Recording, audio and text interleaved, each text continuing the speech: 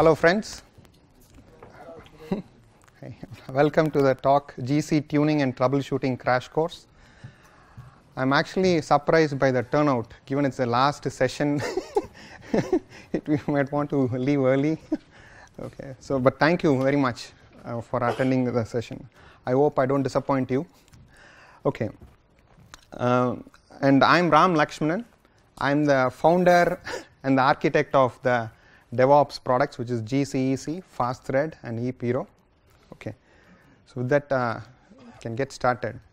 But before we get started, how many of you attended my today morning talk? Is there? Oh wow, fairly a good turnout. Do it anyway. I repeat it. Okay, I'll do it. See, I recently read an article that in your hand there is a lot of acupuncture pressure points. And when you clap, for the person who is clapping, he's going to feel very relaxed. He's going to get a better blood circulation, and it's really good for his heart. So all throughout the session, feel free to clap whenever you want it to be. You can start now. Thank you. I think other people might think this session is over. They would have thought you should attend this one. Okay.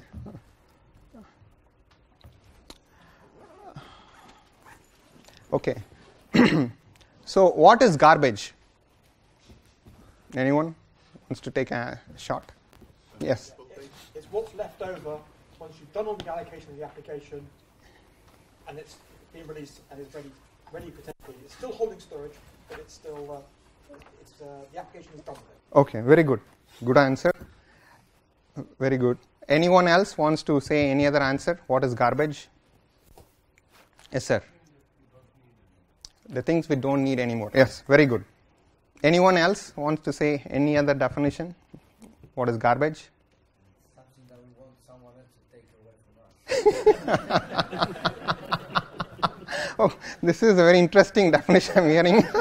That's true. Very true. Okay. See, I have my own definition of what is garbage, but I'm going to be telling it at the end of my slide, end of my talk. Okay. So a small quiz. As of Java 11 plus, how many garbage collectors are there? 11 plus. That is very true. Actually, there is 12 garbage collectors.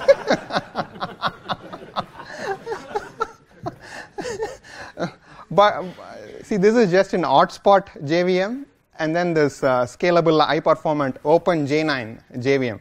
But if I'm going to take Azul, they have their own flavors of garbage collectors. Android devices, which runs on JVM, modified version of JVM, they have their own garbage collectors. So there are so many versions, there are so many different garbage collection algorithms. Okay, each algorithm behaves differently. So now we have to learn like a 12 plus algorithms. Do you know how many GC or memory related JVM arguments you can pass to your JVM? Depends on the garbage collector? Depends on the garbage collector, that's true. But I'm asking, say, overall, how many JVM arguments you can pass? 40? What did you say? 50? Okay, 50 is one answer. Huh? 42, okay. The answer is you can pass 600 plus arguments. So virtually, when you try to understand this garbage collection and all these arguments, it's going to be a little bit overwhelming, right? But I want to say, and it's not fair like for an engineer to understand all these different garbage collection algorithms and what are the different arguments that you can pass. It's really overwhelming. It's beyond comprehension. It's very, very difficult. But it's not that you are not alone. Most of us, not most of, like I've spoken to a lot of GC gurus, a lot of Oracle JVM, I'm on a recording, so I can't blame anyone. But still I can do a little bit. Who give talks, great talks on garbage collection, everything. And off the stage, if you ask them some questions, oh, I don't know, what is that? So that is the kind of response. So it's very difficult for anyone to understand completely what's going on with this ecosystem. But don't worry. In this session, I'm going to be teaching you some few simple techniques, few simple fundamentals. With these fundamentals, let the garbage collection algorithms goes from 12 to 20 to 24. You don't worry. Let the JVM related arguments go from 600 to 1000 or even beyond that. We don't have to worry. I'm going to teach you some fundamentals. With these fundamentals, you can tune and you can troubleshoot GC and memory related problems. Okay. So if you want to tune garbage collection algorithms, you want to understand what are the key performance indicators. What are the parameters against which I'm going to be doing the tuning. See, there is this famous saying, you cannot optimize something which you cannot measure. So when you're doing the tuning, you need to understand what are all the parameters that I want to be tuning against. Okay. So my friends, there is only 3 parameters. There is only 3 key performance indicators that you want to be looking at when you're tuning for GC. Okay. The first one is latency. What is latency? Latency is basically a pause time. When a garbage collection runs, it pauses your JVM. It has to pause the JVM so that it can mark all the objects which are not active, and then it can sweep them out. So people have been making a lot of optimization, so the amount of pause time is coming down over a period of time. But still, the GC, when you run the GC runs, it has to pause. So what is the pause time? So that is the first, the KPI, the first key performance indicator that you want to be looking when you are tuning. We don't want to be just looking at the average pause time, because average is always deceiving, right? Why average is deceiving? It's for obvious reasons. But just to give a practical example, let's say we are calculating the average net worth of every one of us in this room. We all are engineers. Let's say for some reason, if Mark Zuckerberg or Bill Gates comes to this session and he attends the garbage collection algorithm session, then the average net worth of all of us is going to go very high if you do the computation, because just with one guy, is going to take away this entire thing. So you don't want to be always believing in average. You want to be looking at the distribution. Like within the 0 to 200 milliseconds, how many GC events completed. Like here, as in this example, 99.23% of events is completed. Within 200 to 400 milliseconds, 0.13% is completed. And also, you want to be looking at the maximum pause time. What is my maximum pause time? Apparently, in this case, it is 990 milliseconds. And guys, there is one misnomer that there is a minor GC and then a major GC. It's being told that minor GC, they don't pause the JVM. That's not true. Even in minor GCs, also the JVM is being paused. But the amount of time it is being paused is only less. Just information for you to keep in the back of mind. So here it is 990 milliseconds.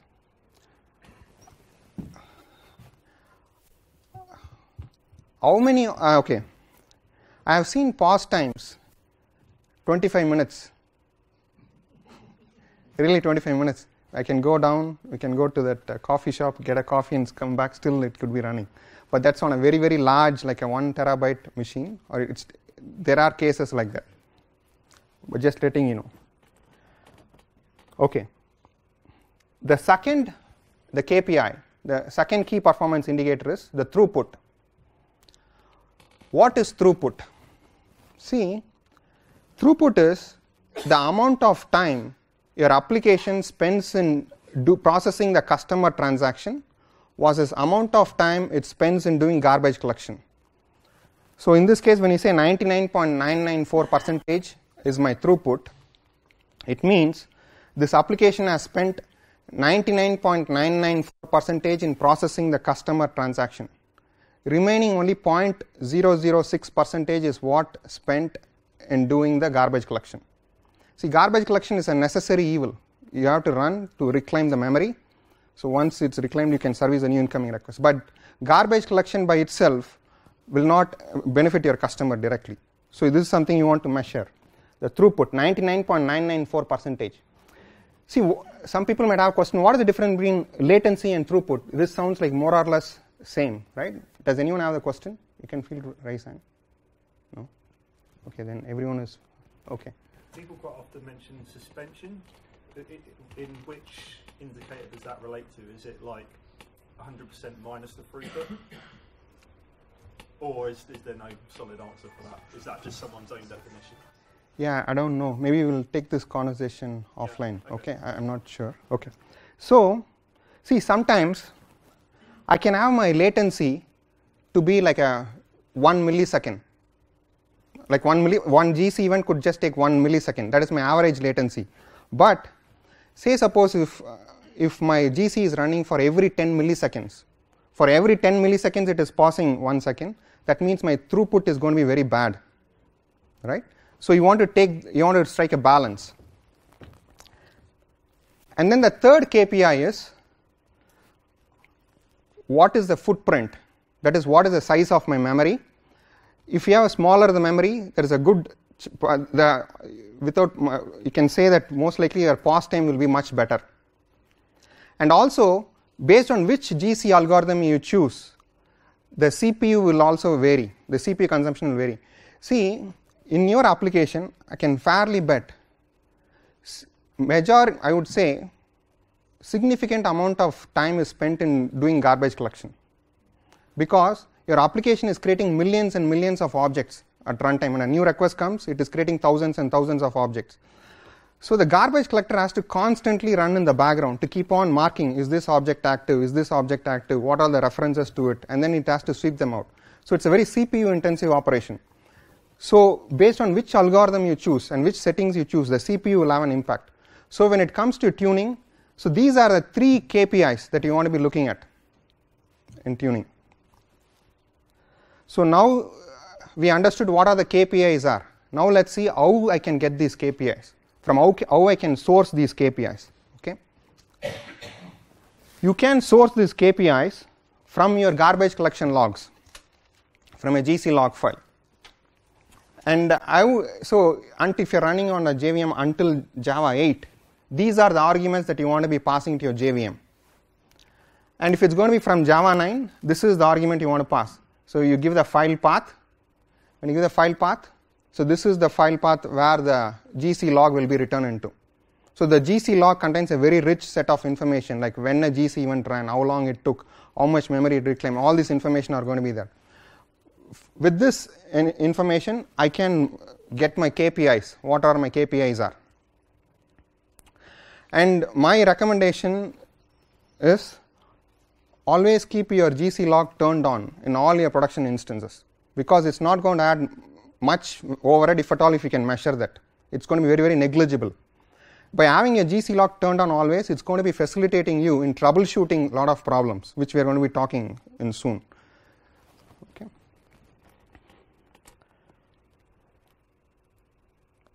So any questions so far? No. If you don't ask, then I'm going to ask you a question. Say we configure XMX, right? Let's say we say it as a 2 GB. I configure my XMX max memory size to be 2 GB. Will my overall Java process memory utilization, can it go beyond 2 GB? Will it go beyond 2 GB? How many of you say yes? Okay, fairly majority of you. How many of you say no?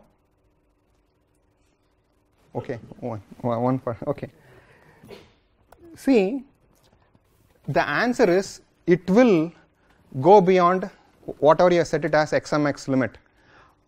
Say if set it as 2 GB, it's going to go beyond 2 GB. But here is the thing. There is very hard to set a ceiling limit for it. It might be a little bit shocking, surprising. I can't set a ceiling limit. You can, but there is no direct argument. Like it can go as much as it can. So here is why it is. See, when an object is created, it's going to be created in this young generation. And say if the object has survived for a long period, that is, it has been there for a long period, then it's promoted from the young generation to the old generation. The reason why they are doing this is, see, this has been in the modern implementation, modern GCs, there is only single generation, but I'm talking about from G1 or CMS, we do have this young and old generation. So why they have done that is, statistically 80% of your objects are short-lived objects. Your request comes, you create thousands of objects. Once the request goes away, these objects are eligible for garbage collection. So by quarantining, by giving a small region for young generation, there is a concept called as a minor GC. A minor GC, it runs only on a young generation. So minor GC is triggered very frequently so that it can clean up all the short-lived objects very quickly, so that it doesn't have to scan the entire region, the young generation and the old generation, it doesn't have to do. So that is the optimization they have done. So minor GCs, they run very frequently and they run only on young generation. Because there is a limited set of objects to be scanned in young generation, the GC pause time is going to be better. So that's why they add this division, young generation. And if it has surveyed for a long period, then it goes to the old generation. And then we have this meta space. So meta space is the space where all your metadata information about your class definitions, your methods, those are all be going in. This you can set this value called as a max meta space. You can set this, and then you can set a limit to it. XMX means you are setting the limit for young generation and the old generation together. But then there is no name for it, so I'm calling it as others.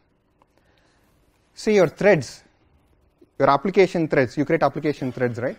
So those threads, they are created in this others region. You're going to be outside. And there is no limit, like I can create as many threads as I want. So it's going to keep growing. And then similarly, for the garbage collection, it needs some memory. And then if you're going to opening up the connections for your backend systems or the connections that you're going to get, so those are all going into this others region. So that's why there is no solid limit that I can set. My Java process cannot be going beyond this limit. There is no one single variable for me. Making sense? Okay. So now a quick recap. So these are the KPIs, 3 KPIs. We can get it from the log file, from the GC log file. So now let me walk you through a sample GC log file. So when you turn it on, this is a very vanilla format of a GC log file. I'll quickly show this to you, and then I'll talk about the tooling also. See, this shows the timestamp at which the this GC event ran. So this GC event ran on 2016 August 3rd in the morning 1 a.m. It shows a timestamp in which the GC event ran. Okay. And coming down, here it shows, do you see this 1.606? This means the number of seconds since the JVM started, this event was triggered. After 1 second, this JVM was started, this GC event got triggered. And now you are going to see this is a GC. When it just says GC, that means a minor GC. It is running only on the young generation. But if you see the next line, it says full GC. It means full GC means it's going to run on the young generation, old generation, as well as in meta space. So that's the difference. Okay. And now here it shows the size of the young generation. The size of the young generation was 545 MB before the GC event ran. Once the GC event ran, it dropped from 545 MB to 18 megabyte. Okay. The garbage collection has cleared so much objects from memory. It has removed. And the overall size of your young generation is 2 GB. the allocated size of your young generation is 2 GB. So you allocated 2 GB, and then before the GC event ran, it was like a 545 megabyte. After the minor GC ran, it became 18 megabyte. Any questions on this? Yes, sir. What's the trigger of the young GC? So that's a good question. There are several things which can trigger a GC, which we'll talk about. Maybe the generation is full. That could be one reason. Then there's ergonomic settings are coming into play. So there is multiple reasons which can trigger, but we'll talk about it. Okay. So now coming along, this shows my overall heap size. What I'm seeing here is just the young generation size. What here I'm seeing is the overall heap size. The overall heap size was 545 megabyte before the GC. After the GC, it became 18 megabyte, and the overall allocated size, XMX in this case, was 8 GB for this process. Okay, making sense? And here, this shows the time. There is a user time, sys time, and real time. I'll talk about the details of them shortly, but for all practical purpose, we can just focus on real time. Real time is basically a wall clock time, my watch time. It shows this took 0.02 seconds to complete. This GC event took 0.02 seconds to complete. See, this is the latency. Okay? So now I'm moving on to my next line. So here I can see this is a full GC event.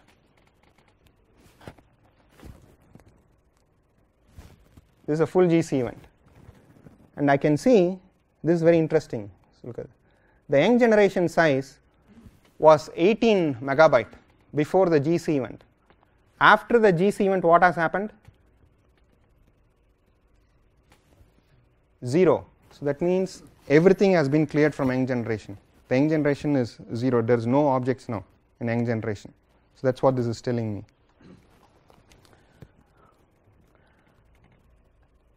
And now see, here this is interesting. Since this is a full GC, it is printing, its full GC runs on young generation, old generation, as well as in metaspace. And now you can see this old generation size. Before the event, it was 24 kilobyte. But after the event, it became 17 megabyte.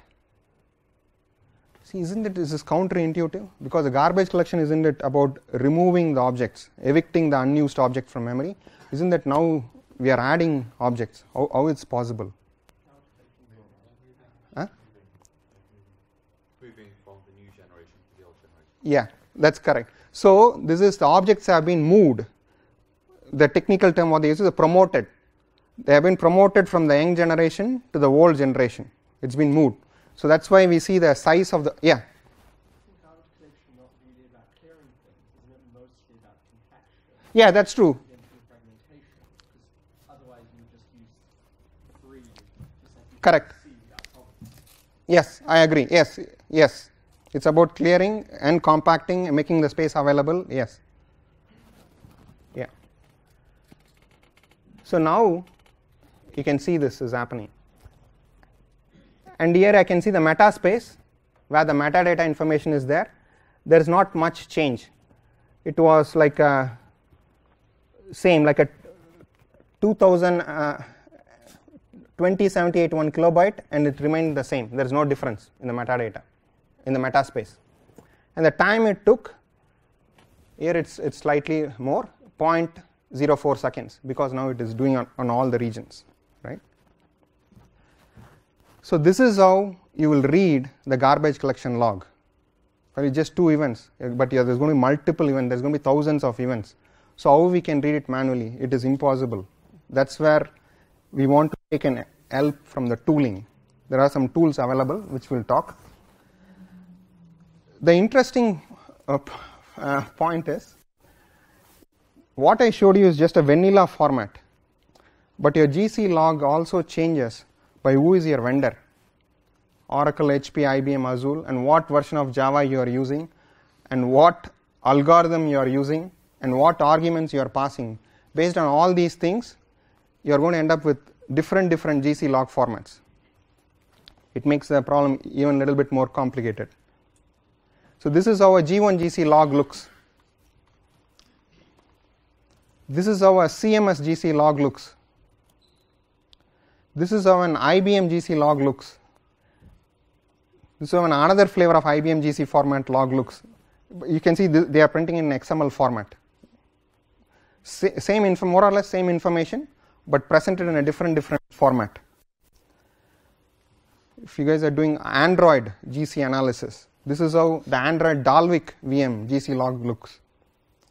Android Art GC log format, this is how it's going to look. So, but now the good news is you don't have to understand and analyze all these different formats to make a sense of what's going on. So herewith I'm sharing you some of the free garbage collection log analysis tools. You can use the tool whichever is of preference to you. Okay. So now what I will do, let me upload a sample GC log file to one of the tool, the GCEC, and then let's see what's going on. See, this is the tool. So now we have turned on the garbage collection log. We have the garbage collection log file. Now I'm going to be uploading it here.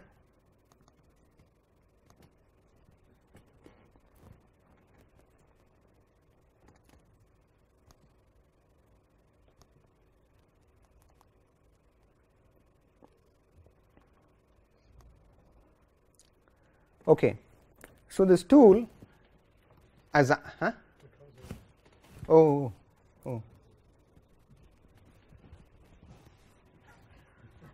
this is a challenge. Our friend is not here.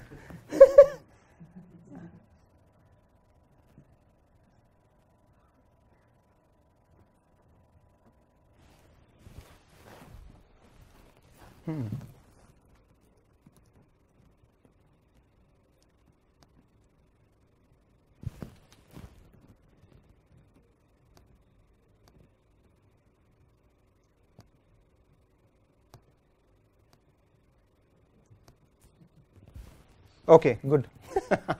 Okay, so okay, let me then do it again.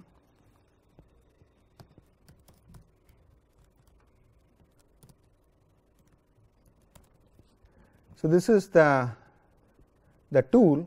To the tool I'm going to be uploading the GC log file which has been collected.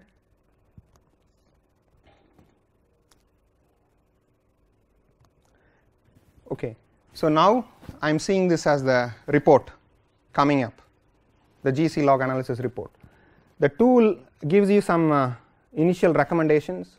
If it detects some problem, it's going to give those problem, and it's also giving you the high-level recommendations for your tool on how to solve it. Okay, see here it shows you the KPI section. It has passed the log, and then it's giving you what is my throughput, what is my latency, and what are my POS distribution, the KPIs against which you need to be tuning. And here it gives you a lot of information about how my heap looks, what is my POS durations are looking like. It gives you various information just for your information. And what are all the causes which is triggering the GC? Like our friend was asking, what are all the reasons why the GCs are getting triggered? So here you see the summary. So because of allocation failure, the promotion failure, and these are the reasons why GCs have been triggered. Okay, so now, no worry. Now let me go back. Okay, see now we saw what are all the KPIs and how to source those KPIs. So now here I'm going to be sharing with you some GC tuning tips and tricks. Okay. My first suggestion or my first tip is to start from the scratch. See, today if you look in your JVM, if your application has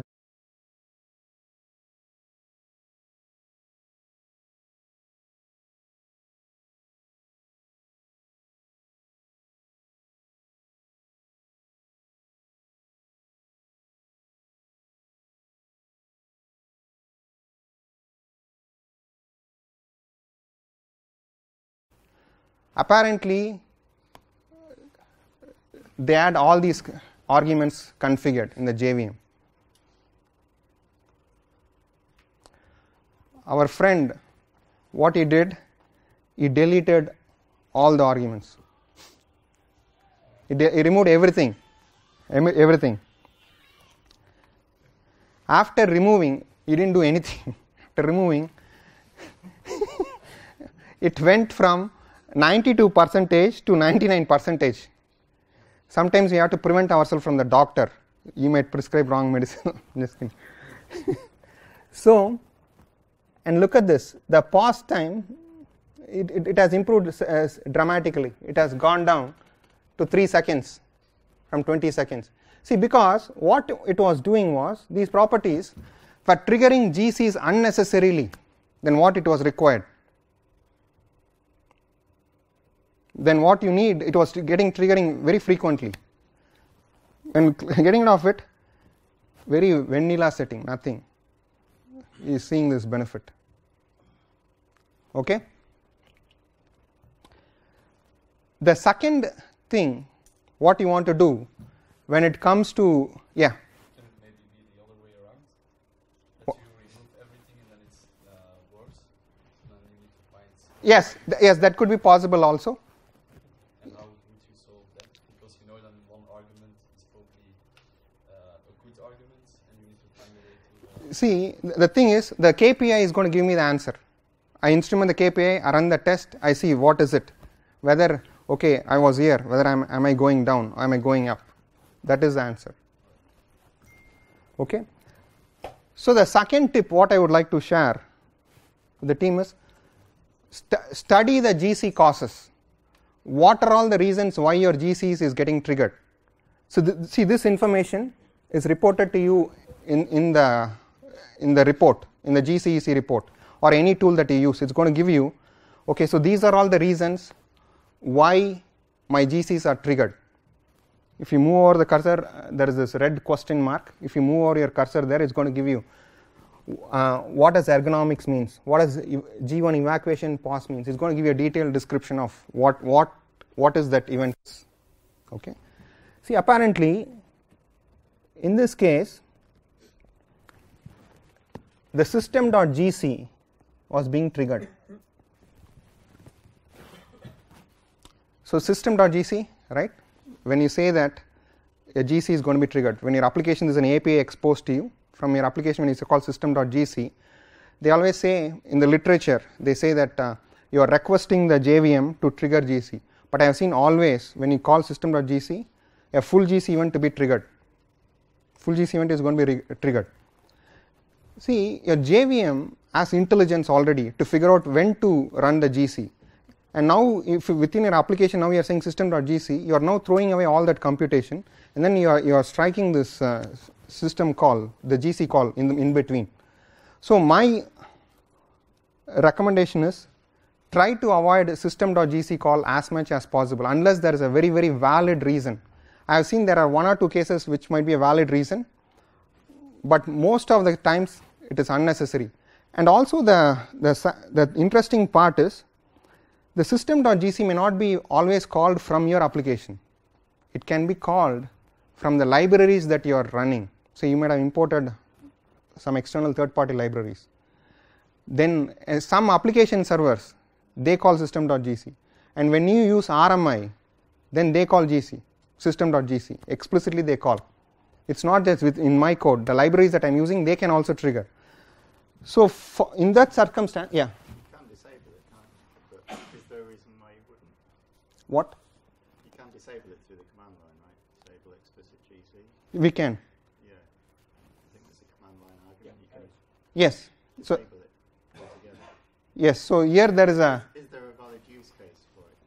to disable the. Or is there any time you would actually want explicit GC? See, I have a reason why. There is one reason, but it is also debatable also. I have seen this practice in one our friend's question is there is even ever a valid reason to have that system.gc? Why do we even have that? Is there any valid reason to have the system.gc? The answer is, I have not seen much cases, but I have seen one case where an enterprise have put this in use. Their system.gc, it takes their GC call, the garbage collection takes a very long time to garbage collect, like 50 seconds, 60 seconds, or when they run the batch process, it's going to be even more. What they do is, they take the JVM out of rotation from the load balancer pool, they take it out, and then they trigger the system.gc call. Now the system GC is cleared, and then they put it back inside, so that they are kind of doing this hack, so that you don't incur the pause time. So that is one use case where I have seen it. But other than that, I have never seen a valid. Even people are. It can be argued whether this is even a right use case. Rather, you should tune the application, not have that 50-60 second pause time. Okay. So if you pass this disable explicit GC argument to your JVM, irrespective of anywhere, whether it's a third-party library or application server or your RMI, it's going to be disabled totally. It's going to be completely disabled. Okay, making sense? Okay, so coming back to our friend's thing, E removed. That's from your application log, no. From your GC log, it is. Yes, correct. Yes. See, this friend, he passed this disable explicit GC. Once he did it, he is seeing this kind of remarkable improvement. The throughput went to 99%. The pause time which was running anywhere from 12 to 23 seconds, it dropped to 660 milliseconds, the max pause. And here he is seeing an 89 millisecond average pause time. Nothing rocket science, nothing major thing he did.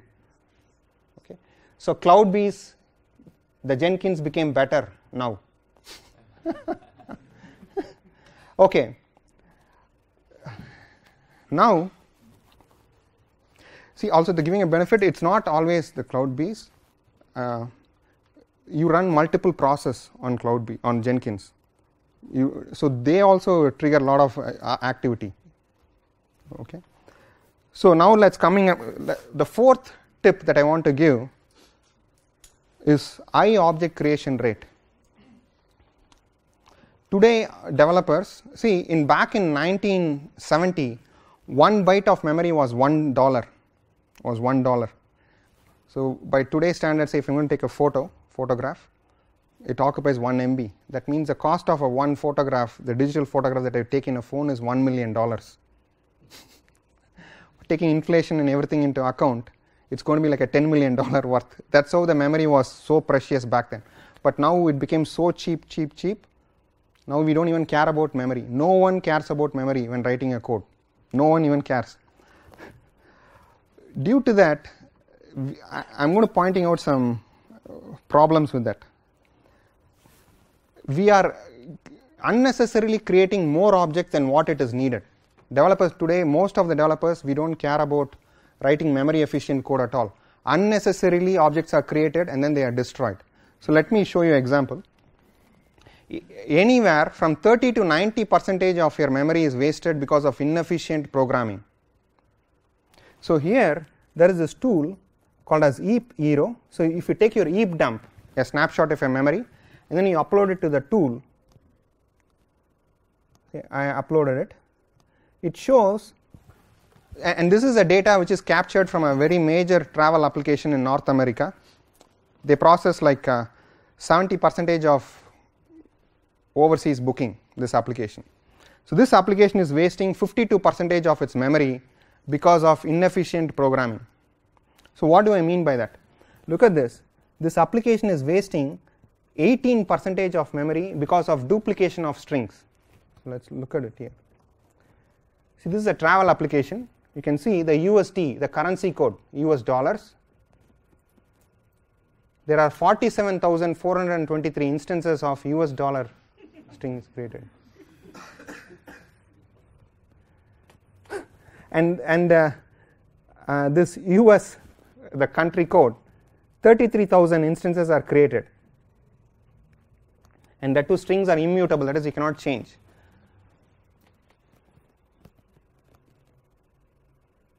It is showing. See, today we have tools which can say how much memory your application is using We don't have much tools which can say how much memory your application is wasting. So here I'm going to keep, so this shows you where all it's being wasted. But now let's come down. The next major reason why a memory is wasted is because of inefficient collections. As a developer, we write. See here, in this application, 58% of hash map contains no elements. So what's wrong? So what do I mean by this? A developer of this application, you say new hash map, and he didn't put any element into it. Due to that, 6% of memory is wasted, like 33 megabyte. See, when you say new hash map, underlyingly you are reserving a space for 16 elements. When you say new array list, you are reserving a space for, array list is basically an array underlyingly. Your array is, you have to give a capacity size. You have to give it arrays. When you say array list, you are creating an array of size of 10. And if I don't put anything there, the space for the 10 elements is wasted. Right? So like this, so here let me show you this thing.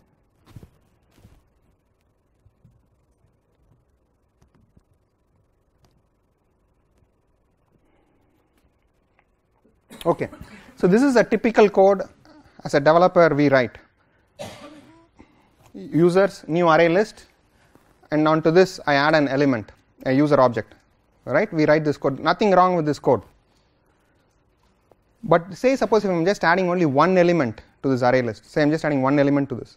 When I say new array list, underlyingly it has an object array. I'm reserving a space for 10 elements here. I put only one element. So then the space that I reserved for the 9 elements is wasted now. Is it making sense? Okay, now let's take another interesting example. Now I'm saying an array list, I'm going on a loop. I'm adding 11 elements to it because we know the size default capacity is 10. I'm adding an 11th element now. What do you think it's going to happen? So for 10 elements, space is created. I'm added the object. Now when I'm going to add the 11th element, the array list, what happens inside? It doubles in size. From 10 it becomes 20. So I add another 10 elements, but I'm just dropping one. So remaining 9 is getting wasted. But look at this, the problem. If I'm trying to add 21 elements, from 10 size becomes 20. From 20 it doesn't become 10 more elements. From 20 it becomes 40 elements. From 40 it becomes 80. 80 it keeps doubling up. So the memory whatever I'm allocating is getting wasted. So this is one common way how memory is being wasted. So that means why I am creating all these objects, why I am reserving space, and then I'm getting garbage collected. Rather I would write an efficient code. So my garbage collection pause time is going to get better. But see, writing a memory efficient code not only helps you with the garbage collection pause time, it helps you to bring down your computing cost significantly. See, there is 4 computing resource that at the level we operate, there are 4 primary computing resource: CPU, memory, storage, and network. So these are the 4 primary computing resource: CPU, memory, storage, and network. If you see, there is always abundant storage and abundant network bandwidth for us. So let's talk about the CPU and memory. Just take one particular EC2 instance. Say suppose you're running on a cloud or EC or any particular host. Do you saturate CPU first or do you saturate memory first?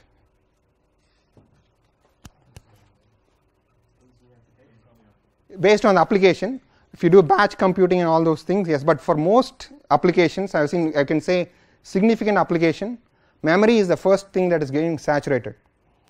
Just because memory is saturated, even though my other 3 resources, CPU, I have more CPU on the machine, I have more storage, more network, but still I end up provisioning more and more EC2 instances.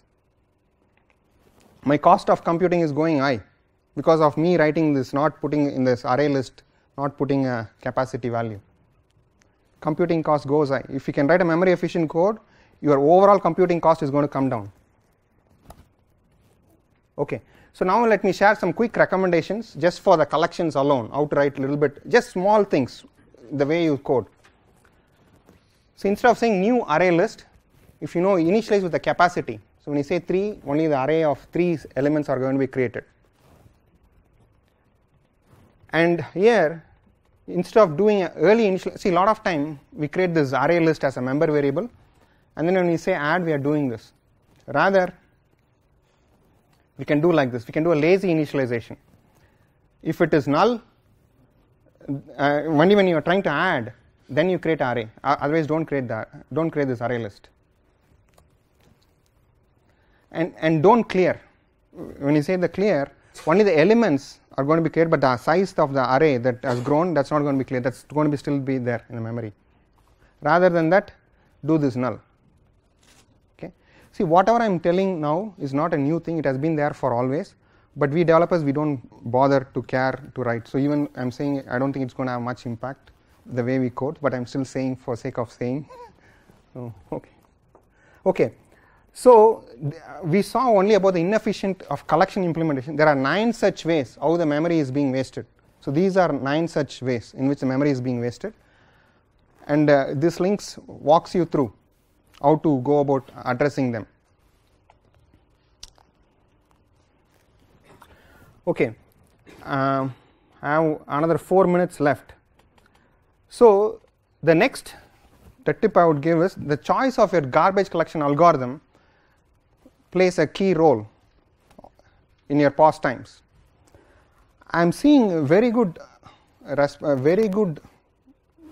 pause times and very good throughput with the ZGC, millisecond pause times. But the thing is, you have to be on Java 11 to use it. But I am seeing very promising feature, promising output results with the ZGC. So in the interest of time that I need to go through, I'm going to be skipping a few more things here.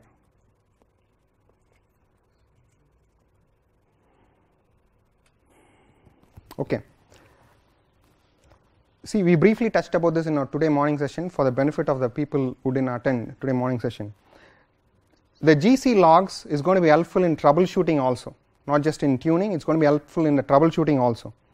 See, this is a reap usage graph of a very healthy instance. You see this kind of the pause times going, the memory going high.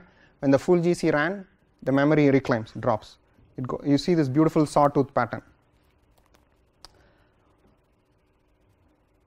See, this is what is your observation on this kind of a pattern? Like I can see it slowly. Yeah. Yes, so this could be a possible potential memory leak, but we can't confirm that yet because it could be quite possible. In this area,